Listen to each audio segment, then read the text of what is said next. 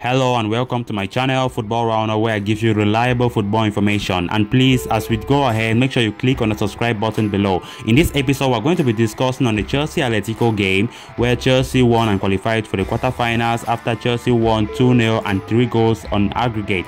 Olivier Giroud's spectacular overhead kick separated the sides in Bucharest 3 weeks ago in the first leg, giving Chelsea a valuable 1-goal advantage that was added to by Hakim Ziyech in the 34th minute during the opening half. The Blues extended their record of never having been eliminated from a European knockout tie after winning the first leg away from home to 14 games. And frustration got the better of Atletico in the closing stages. Stefan Savic was dismissed for violent conduct in the 81st minute after elbowing Antonio Rudiger as Emerson came off the bench in stoppage time and scored with his very first touch to complete the professional job by the host.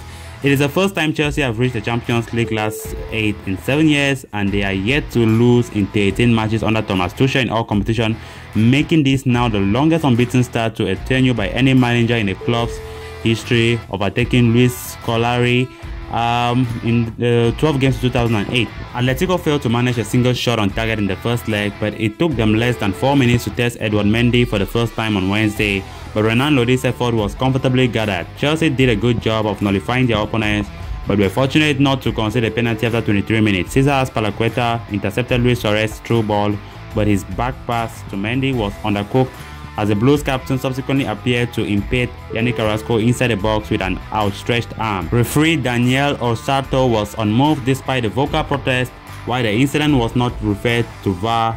Massimiliano Irati. Chelsea took full advantage of the reprieved 11 minutes later to stretch their lead through Ziyech. The Morocco forward converted from Timo Werner's cross after the Germany star had crafted hard to launch the attack in the first place.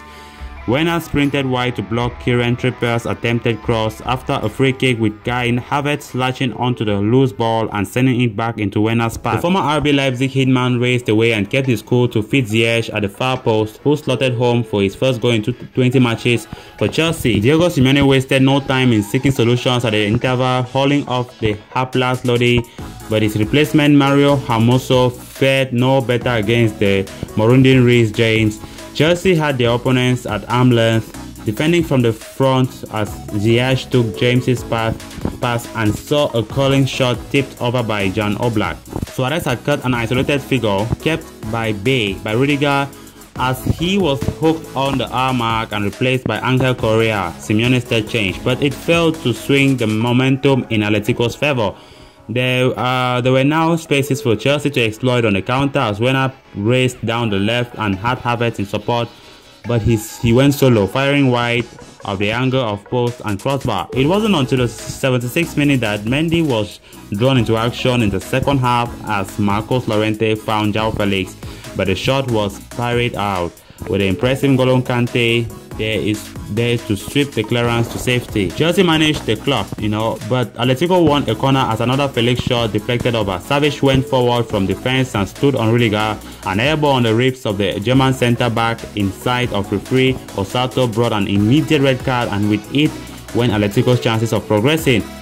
Tuchel looked to his bench in the closing stages, and 3 substitutes went involved in the fitting final flourish of Callum Hudson-Odoi and Christian Pulisic combined to feed Emerson, who finished clinically to the left of Oblak.